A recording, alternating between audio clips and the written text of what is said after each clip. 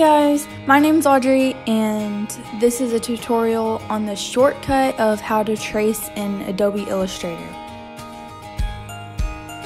So you're going to want to open up a new document, and once you do that, then you're going to copy and paste whatever image it is that you're wanting to trace. If you want to follow along with the video, then you can go on the internet and you can copy and paste this exact image off of there and you can follow along.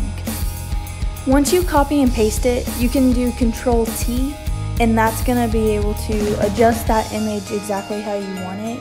And just to make sure that you don't alter the proportion of the image, do Control T and then also push Shift. And right here you can see exactly why we're wanting to trace it, because we want to trace it so it's a vector image, and the image that we currently have, anything that's blown up, it's going to be super blurry and pixelated.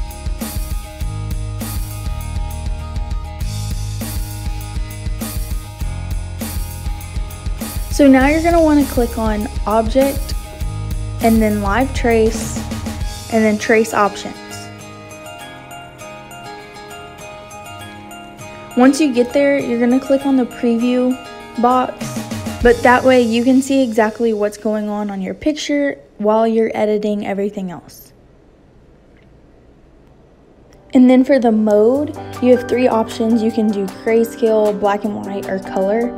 And so it just depends on whatever image you're tracing. And then under that, you'll see the colors. You can choose how many colors you want.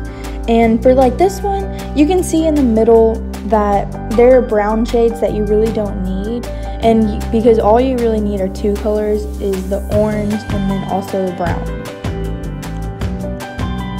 Under that is a blur option, and we won't really use this on this image because it's already clear, but if you have an image that you're tracing and it's kind of jagged and needs smoothed out, that's when you would use the blur option.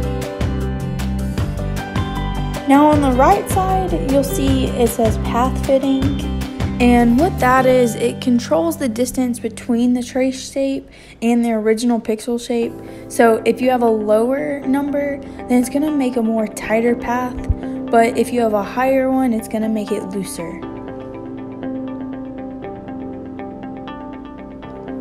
And then right under that is minimum, and what this does is it's the smallest pixel that you want traced. So let's say you have a value of 8 in there. That means that the smallest pixel is going to be a 4x4 pixel, and anything smaller than that isn't going to be traced, and it's just going to be left out of the image.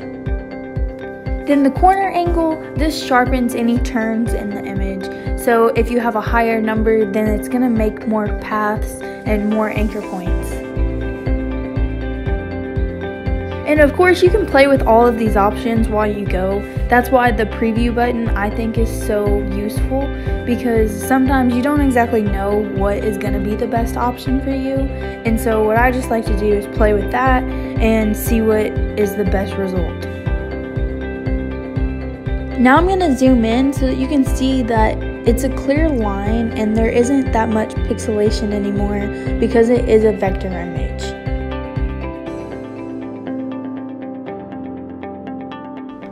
After you get your image traced and you see that there are things that need to be edited, then click on Object at the top, Live Trace, and then Expand. Once you do that, you'll be able to see the paths and the anchor points, and you can adjust it like it was an image that you just drew yourself. And when you're trying to adjust the object, if you're wanting to adjust just one point like I'm doing on this A right now, you are needing to use the direct select tool. Like on the left, it's going to be the second one from the top. But if all you're wanting to do is move the whole object, then you're going to click just the selection tool, which is the first one on the left hand side. And then after I'm done, I'm just going to save it for web and device, but that's because anything that I do, I'm usually making it just for social media, so all I need is the PNG file.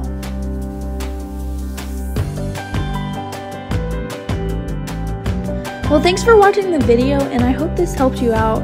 And there's going to be more instructions in the bottom below.